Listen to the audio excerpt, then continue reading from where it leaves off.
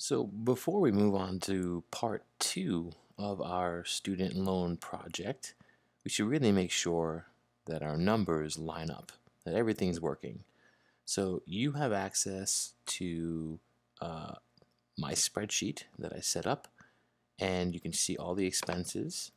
You can see the totals that are bolded here and the corresponding formulas that I used. As you go through section by section, there are little notes. So for example, books and supplies start at $12.20 and they increase by $100 each year. So there's a little note saying that'll happen. The same is true for groceries.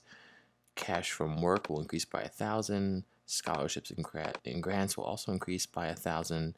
Here's the formula for work study, and again, that's based on $11.80 an hour, 10 hours a week, 12 weeks a semester, and there are 2 semesters in a year. I didn't put the note in here, but this will increase by 2 hours per year. So as you go through, check the numbers, see what matches, see what doesn't. I don't believe there are any mistakes on my part, but if you do find some, please let me know. So don't just copy and paste this. Please go through and make sure you agree, because as we work further and further with these numbers, they should make sense. And then at the very end here, you really want to make sure that these totals add up.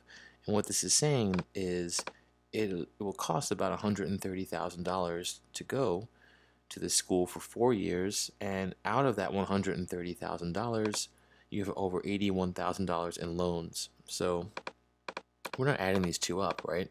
This is the total cost of all the expenses. And if you look at the formula, and I'll put it right here, copy and paste it. Here's the formula. So you'll see this in the sheet. Boom. So that formula, what it basically does is it adds up all the expenses from all the years for college and other expenses that we listed.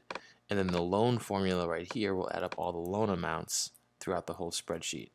So you're checking for yourself, but also we're checking to see if there are any issues in my spreadsheet. And then what you're going to do after you do that, make sure you submit it into Canvas. One submission per partnership or group is certainly sufficient. Thanks.